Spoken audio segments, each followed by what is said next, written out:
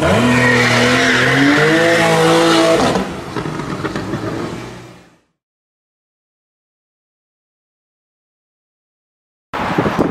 everyone, today we're going to be taking a look at this 2015 Ford Focus Zetec S. And today's review is taking place at Hegarty's Ford, situated in Letterkenny, County Donegal. For all contact information in regards to the dealership, please see the description box below. So in today's review, we're going to be looking at the interior of the car. I'll explain how the features work. We'll also start up, look at the engine, go over the performance data and take a look around the exterior. And also we're going to be taking this car on a detailed test drive as well. So let's get started. Now this particular Focus has the keyless ignition, and this one is still fairly base model. With the Zetec you can get quite a few options on it, such as rear electric windows, which this one doesn't have. The S is just a normal Zetec with a sports body kit on it, and part of the S model is these very nice seats with red stitching.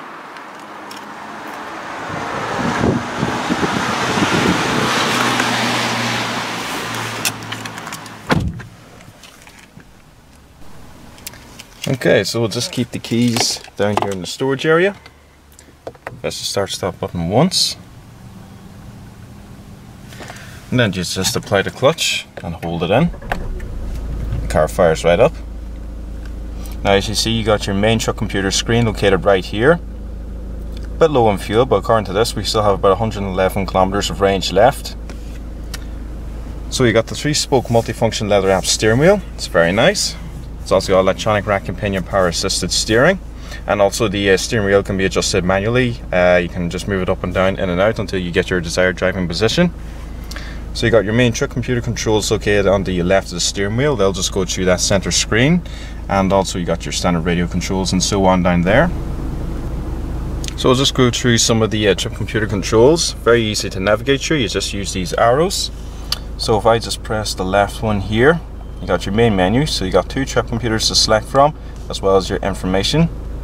So let's just click the first one, and this gives you things like your average speed, trip consumption, digital speedometer as well, average fuel consumption, instantaneous consumption, 111 kilometers to empty. According to the gauge, I probably have a lot less than that. It's nearly on the red, but this is obviously a very economical car. And if we go back and into truck computer 2, you have roughly the same type of gauges as well. I think you can just completely customize and set this up to your liking, and then you just your general information on the car, my key and system checks and so on. And settings is the last menu. Just go through all your basic stuff, such as vehicle settings, customization for the My Key setup, your display settings and so on. Easy to use. So I've actually already done a review and test drive of the pre-facelifted Focus. With this new one, they've slightly altered the interior just a little bit. Radio still sits up nice and high here. Got your nice screen as well, good in size. You got all your preset stations here, as well as your additional buttons here for going through various menus. Is he evil, or is he just extremely loyal to Francis Underwood? And then you can go through things such as, your different radio stations, media, includes things like the auxiliary and USB ports. You can also pair your phone to the Bluetooth system, just navigate through the general menus of the car. And I just put the hazard switch down here as well. Nicely laid out. And then down here you got your air conditioning controls, you got your 4 different fan speeds, everything's very nicely laid out, your different zones, the on and off switch, as well as your front rear defrost, and I really like the way all these dials illuminate. They look very, very nice. And down here you also got a 12-volt power outlet, a small storage area, as well as a USB here. And if I just look underneath this center armrest, there's a small storage area, which is removable. You got a little bit more storage, as well as a second USB and an auxiliary jack. And another 12-volt power outlet. Nice leather center armrest, quite handy to have. As well as a little bit of storage here, and this just covers it. This Focus also has the start-stop system. You can just deactivate it by pressing this. When I'm out doing the test drive, I'm going to have to deactivate it, because personally I'm not a big fan of start-stop. It can be a bit of a pain, because every time you stop the car conks out, so yeah, it's just not something I'm a big fan of. It's not something I would want in my car really. So let's go and check out the back seats.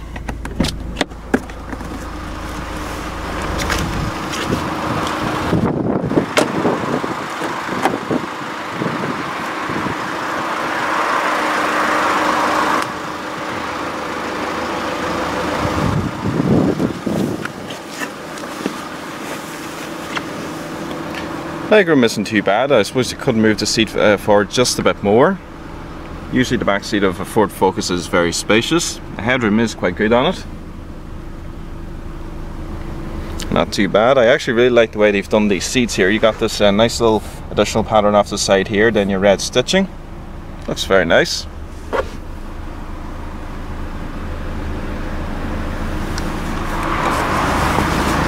Just take a quick look around the exterior before we set off. So with the S kit, as you can see, you get sportier bumpers. We'll just take a quick look around, as well as this very nice rear spoiler like you would find on the Focus ST, as well as the sports exhaust pipe.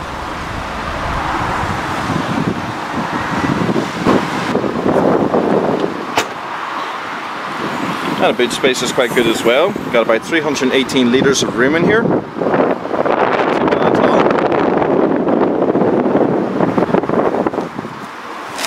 Your spare wheel.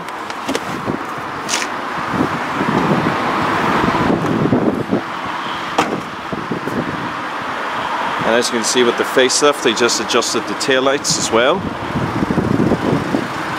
And this car also has the 17-inch alloy wheels. Nice side skirts as well. The S-kit really does look good in this car. It's also got tinted rear windows. And if we can see at the front, new headlight design as well, with LED running daylights. Quite a nice looking car.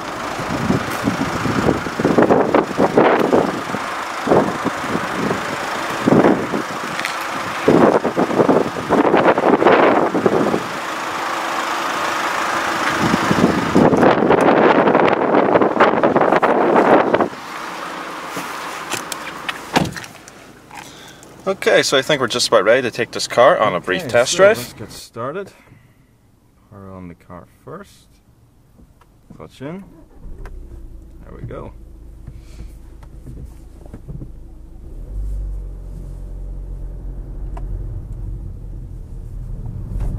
Okay, so we're just after leaving the dealership. So we're going to take this car out some back roads to assess the ride quality, and then we're also going to take it out the dual carriageway and see what the overall performance is like. So first few things regarding the new Focus. This is the first time I've been in one, and I do like it. As I was saying earlier in the video, they have slightly changed the interior just a little bit from the pre-facelifted model. Regarding the styling of the exterior, when I first saw it on the internet, I was not entirely sure about it. I didn't think I would like it that much, but over time the styling started to grow on me. I really do like the styling of the pre-facelifted third generation. I thought that was a nice car. Now that one that I have driven before was a base model, so it was, I can't remember if it was called an Edge or not. I'm pretty sure it was called an Edge, the one I drove, so it didn't have much equipment on it. This particular Zetec S though was very nice. I really like the styling of it from the outside. The sports body kit looks fantastic. The interior is quite nice as well, so it is just nicely laid out. I've got things like air conditioning and Bluetooth, and there's very nice trip computer layout, all is standard. And these sports seats are quite nice as well. They're actually quite comfortable. I know I've only been sitting on them for like 5 minutes, but they seem really nice so far anyway. There's a good amount of side bolstering. It really holds you in quite well. Okay, so I'm out in the back roads, going over quite a few bumpy patches at the moment, and the car is doing very, very well. The suspension is very good. It's got a multi-link rear suspension, which is always nice to have. It's very, very comfy, and an independent McPherson strut suspension in the front. So far, my opinions on the Focus before I get to the dual carriageway. It's quite comfy on back roads. Suspension, as I was saying, does an excellent job of absorbing bumps. You know, you really don't feel many knocks and vibrations in the interior of this car. I think it has a nice interior. It's very comfy.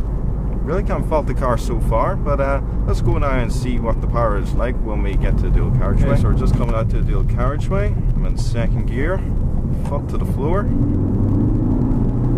Wow, that's quite good. This thing accelerates really, really well.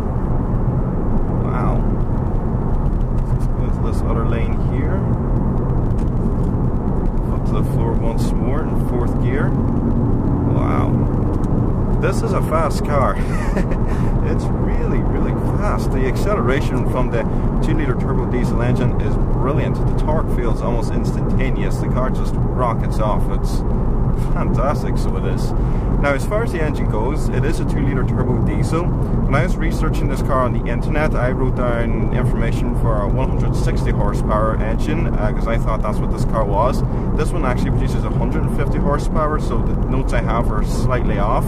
I did list the engine specifications at the beginning of the video, as I said, but it does have around 150 horsepower. It will do about 130 miles per hour, and the fuel economy will be very good as well. This thing will easily do over 50 miles to the gallon, no problem at all. These are very economical cars. There is a wide variety of engines available for the Focus, you know, between the 1-litre EcoBoost, and there's 1.5 petrol there. There's quite a good variety, and then the diesels, which are going to be the most common ones because it's, you know, lowest road tax, most amount of power usually, and the most economical. But I'm just going to drop it down into 5th. Yeah. Now the pulling power is excellent from this car. Once you get over about 1500 RPM, it really does take off. This car is quick. It's really, really very good. The funny thing is, this isn't even a fast one. You can get more horsepower out of these 2-litre diesels. Ford do offer it. But wow, I'm very impressed, I am. And the thing is, I'm driving out here on this dual carriageway on this wet, rainy day, and the car is quiet, it's comfortable, it's relaxing, the seats are really nice, it's got a very, very pleasant interior. You know, the Focus has always been just a very good car all around. It's been a spacious family hatchback, economical, powerful. You know, it kind of does everything, so it does. Okay, so we're just going around this roundabout. We're going to come back into the dual carriageway again. Okay, straighten up and foot to the floor. Wow, already hit the red line there. Yep, fast car, very, very fast car. Now this is brilliant, so it is. Wow, it really doesn't take long to get to 60 miles an hour in this thing. So we're just going to finish up the review now. I can sum up this car very easily. It's very good looking in the inside, it's very good looking on the outside, it's well equipped. There is a huge amount of variety to choose from the Focus range. You can have it as a 5-door hatchback like we have here, 4-door saloon, 5-door estate. Huge variety of petrol and diesel engines, automatic or manual transmission. You can also have the ST, and of course we all know that Ford are currently working on the Focus RS, which is going to have over 300 horsepower. It's meant to be an absolute monster of a car. So, you know, you can get pretty much any Ford Focus you like, really. It's going to be brilliant. There's a lot to choose from. I like them a lot, so I do. Love driving this car anyway, and I'm just very impressed with it overall. I mean, I'm going up this hill now, foot down, but you know, the power is just always there when you want it. These turbo diesel engines are fantastic. They're economical, got good pulling power, good torque.